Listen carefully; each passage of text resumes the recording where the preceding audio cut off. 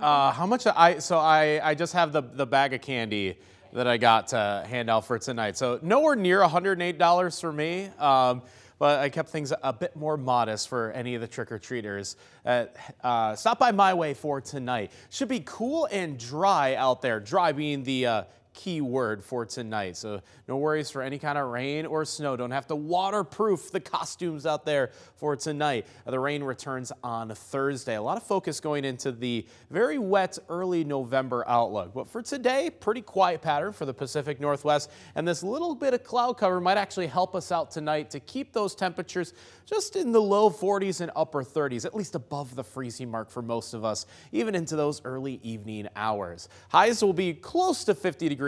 49 is kind of an interesting number because that is the exact average high temperature for Halloween, and that's just what we're forecasting for today. So what you come to expect for a Halloween night over the years is what we're getting for today. Temperatures at 5 o'clock about 46 degrees and then dropping to about 36 by 9 o'clock at night. But even that is still above the freezing mark thanks to a bit of that cloud cover we'll see. Again, important thing, no rain, no snow, no precipitation for tonight.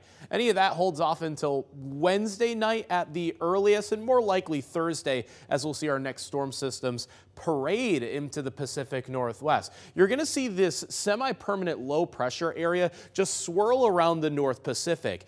It doesn't hit us, but it's going to guide any other storms on the outside of it straight into the Pacific Northwest. So there's that Thursday system, and then the next one comes in on Saturday. There's likely going to be another wave Sunday into Monday. So between 3 storm systems in the next week, looks like we could get a full inch of rain, maybe more in some areas of the inland Northwest.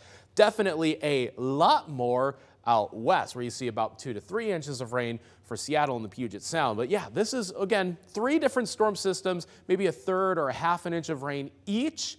It's a very wet weather pattern for us, but it's all rain, no snow because of how mild these storm systems are going to be. They're coming out of the central Pacific, not North Pacific, so our temperatures actually increase just a little bit, just subtly into the low 50s for this weekend. So all that stays as rain, but there will be plenty of it.